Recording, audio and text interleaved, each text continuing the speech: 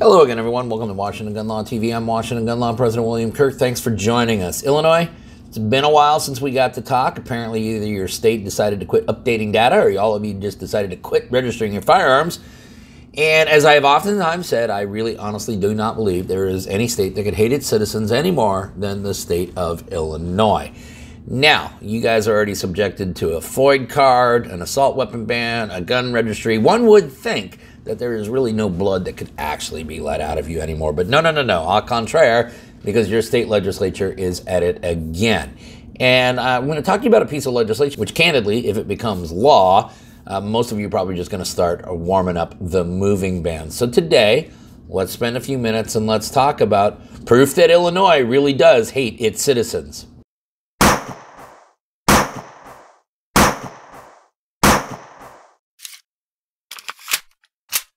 Okay, hey, before we get going too far down the road we are going down, proud to announce that this video is being brought to you by Ground News. Listen, I tell you all the time here at Washington Gun Law that we're not going to tell you how to think, but we are going to give you all the stuff to think about. In today's climate of media bias and censorship, however, where can you actually find unbiased information from the news sources?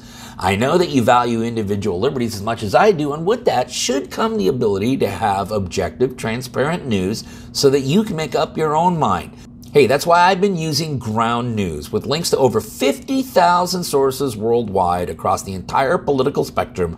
Ground News empowers you to form your own conclusions about every story. Wow, what a novel concept, huh? Hey, this is how it works. Okay, you search out your story. Immediately, you can start examining the bias distribution, see where this story is coming from and how frequently it's coming from that political spectrum. You can actually compare headlines across the political spectrum to see exactly how the story is really being reported. You can even see the original news source and who owns that source. And here's the coolest feature. It's the blind spot. You can actually see stories here that are being covered almost exclusively by one side of the political spectrum, and it really will help you understand where the other side is coming from. So stay informed on breaking news and avoid misleading media narratives by subscribing through my link, which is at groundnews/Washington, and get 30% off a Vantage subscription. Listen, break free from modern day media bias and get some truly objective information so that you can form your own opinion. Visit my friends at Ground News. Okay, what are we talking about? What could we possibly be talking about in the state of Illinois today? Well, that is House Bill 3239, brought to you by Representative Mara Hirschauer.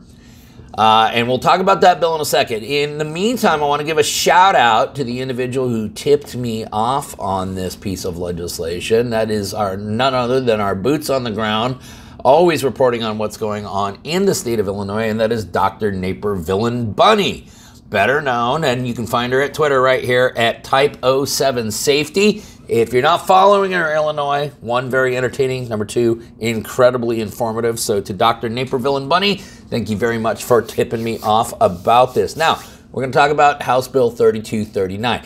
What does it do? It does a few things, but the two big things I want you to understand is it creates a new type of permitting, which is a firearm transfer permit, which means you actually have to go through a background check to then go purchase a firearm. And then it adds mandatory training. Anytime any of you come up for renewal on your FOID card, you're going to be having to go through mandatory training. Now, I get it to the folks of Illinois. You might sit there and go, well, we're used to this. We're constantly getting kicked in the shin, so I guess it's just going to be another step. No, it's not going to be another step. What it's going to be is it's another tool by which they're going to use to disarm all of you, the lawful and responsible gun-owning Illinois residents.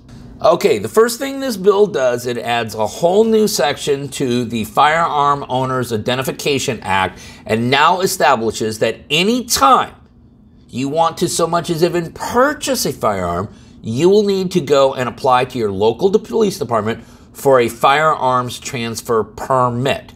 And if, God willing, the local police department grants you that permit, it is only good for 10 days. This creates a triple background check system. Don't believe me? Check this out, Illinois.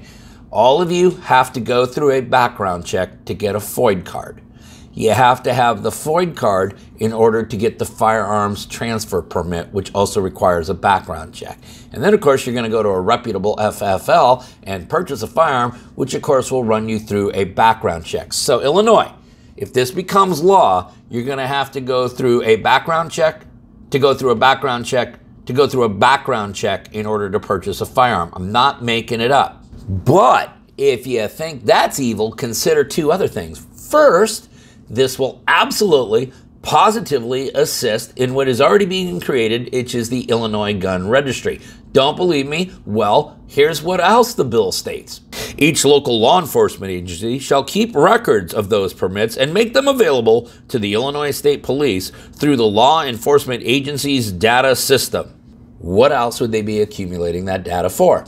And then, since we can't have May issue carry regimes anymore, what this legislation does is it just turns the firearms transfer permit into a May issue and gives law enforcement broad discretion.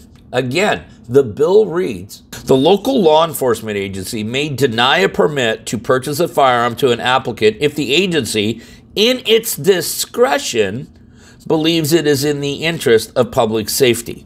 And then, the second thing that this bill does, and this relates to FOID cards, is if you are applying for a FOID card, or you're asking just to renew your currently existing FOID card, you will have to complete an 8-hour state-sanctioned, state-licensed live fire training program in order to continue that card. The specific language of the bill reads, if he or she is applying for or renewing a firearm owner's identification card, that he or she has completed at least 8 hours of handgun safety training approved by the director of the Illinois State Police. Okay, now for any of you who still don't think this is a big deal, the training program will have to be approved by the Illinois State Police. It is a high probability that what they will create is a program that is virtually impossible to find, virtually impossible to comply with, virtually impossible to get signed up for. Don't believe me? Ask anybody in the state of California, because this is the subject of several lawsuits about the fact that they have now mandated training. They've removed most of the private instructors from the training curriculum, so now you can only get it through a law enforcement agency, which shockingly has been defunded, so they are overworked and understaffed. They don't have the money or the resources to put together the program. Shockingly, nobody could actually go get the training necessary to get a firearm, and that is exactly, Illinois, how they will disarm you. Okay, and then, of course, with this firearm transfer permit, you have to present it to an FFL. Any FFL who sells you a firearm without getting a transfer permit from you is guilty of a Class 1 felony. When I looked that up in Illinois, that says somewhere between 4 and 15 years. So, dang, that is serious. Okay. The bill, once again, is 3239. We will link it up down below so that you guys can geek out on it for yourself. It is an atrocious piece of legislation, but because we are talking about the state of Illinois, one that could be passed perhaps in the next 48 to 72 hours. If you got any other questions about this or anything else related to what's left of our Second Amendment rights, you guys should know how to get a hold of Washington gun law by now. If you don't, that's okay. That information is down there in the description box. And then let's everyone remember, the part of being the lawful and responsible gun owner, like we talk about all the time here, is to know what the law is in every situation, how it applies to you in any instance that you may find yourself. Until next time, thanks for watching.